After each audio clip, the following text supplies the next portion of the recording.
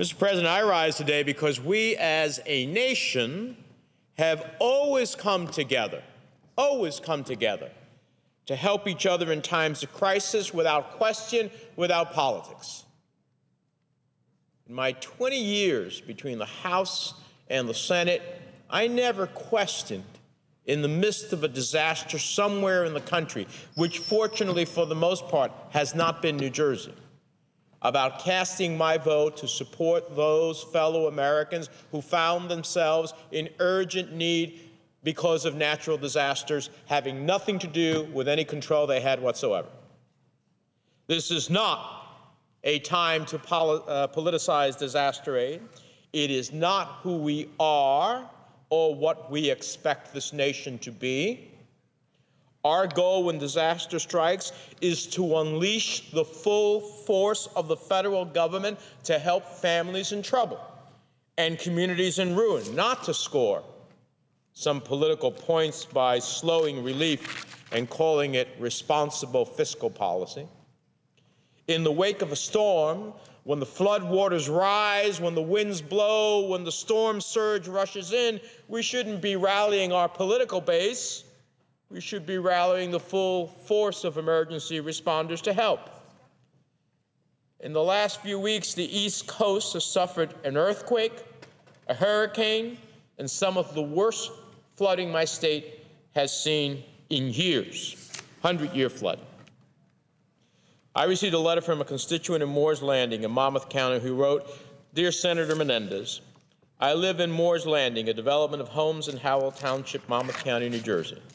Our community is in great need of assistance.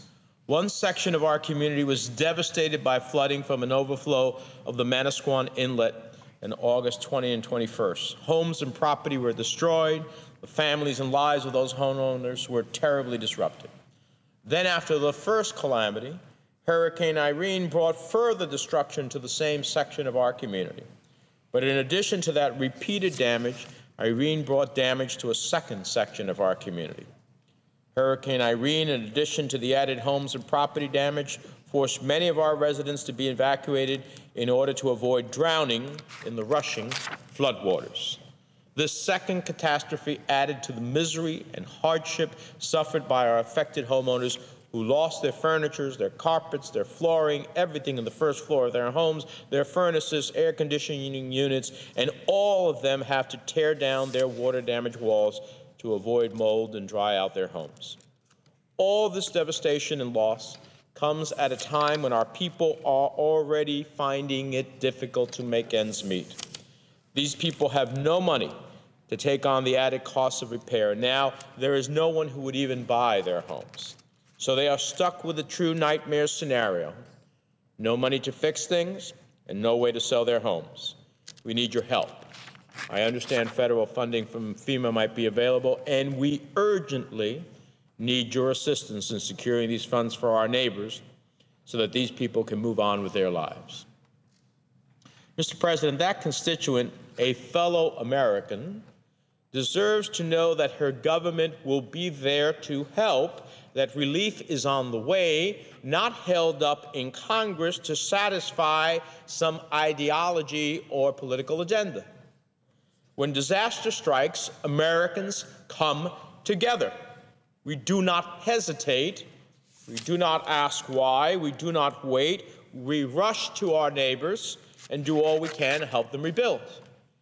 After the damage and flooding Irene caused, we came together as we always do, as a community, each of us working together to help others.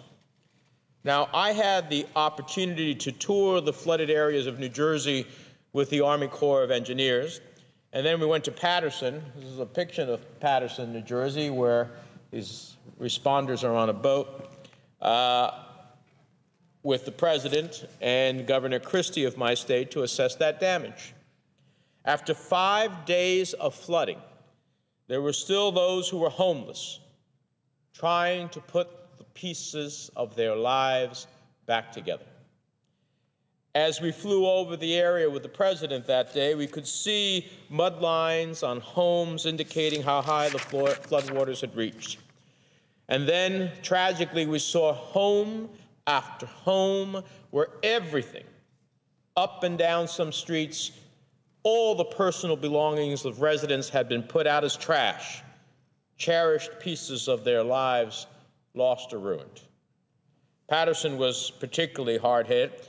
Ironic, the river that once fueled the economy of Patterson washed out bridges, dams along the river were badly damaged, power was knocked out for days, and with the latest rains, flooding again took place even after Hurricane Irene. So the water may have receded, but the consequences have not. Now, we've been very pleased with the federal response so far, a response that should have nothing to do with politics, nothing to do with political budget debates in Washington, and everything to do with the real needs of families in Patterson, in Lincoln Park, in so many places in Wayne, and so many other places in New Jersey and across this country. Some of these people have to start their lives over. And FEMA, along with other federal, state, and local officials, need the resources necessary not only to move in as quickly as possible to deal with the crisis, but the resources necessary to deal with the aftermath, politics notwithstanding. Because when one community is in trouble, we are all in trouble, and we pull together. Now, frankly, Mr. President, I cannot believe that there are those in this chamber and in the other body who see this as a political opportunity. Those who would focus on the politics of relief, even in the face of families who have watched their lives wash away, their properties in ruins, and their communities devastated. Mr. President, New Jersey suffered severe damages and left families already struggling with another challenge. And it's up to all of us to help them. Irene was a powerful storm, but what we have learned is that there is nothing more powerful than what unites us as community. It is in times like these, when families and small businesses trying to recover, that we appreciate the role of professional, well-equipped, well-trained local, state, and federal boots on the ground. In my view, one of the most legitimate and non-debatable roles of government, clearly I've heard many of my colleagues refer to this in a different context, is the security of our people. Well, if you are homeless as a result of a disaster, you have a security problem. And that is to provide a helping hand to its citizen when there's nowhere else to turn. Yes, we have to do all we can to keep our economy moving, create jobs, and reduce the deficit. We have to make cuts where we can, but in the face of disasters, we cannot say no to families who have lost everything. We cannot say no when floodwaters are rising, homes are lost, possessions are piled in the streets, families are picking through the mud to put whatever pieces of their lives they can find together once again. We are not a nation that ties helping them recover to the politics of the moment.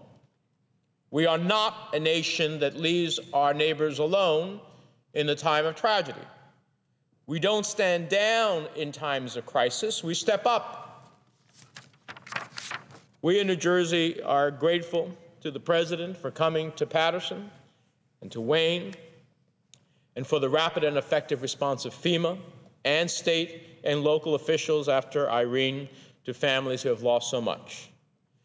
But any attempt to slow relief to these families is, in my view, and in the view of Governor Christie of my state, any attempt to politicize this disaster to advance an ideology at the expense of all that we stand for as a nation is not acceptable.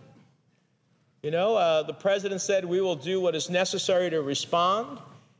You know, Senator Lautenberg and I took the same view, and Governor Christie took the same view. And we don't want to get into the politics of budget debates or whether this should be offset later on. That's a question for later on. The question right now for people who find themselves without a home to knock on that door is the federal government, the one that I pay my taxes to, the one that I swear an oath of allegiance to every day, is it going to respond to me now?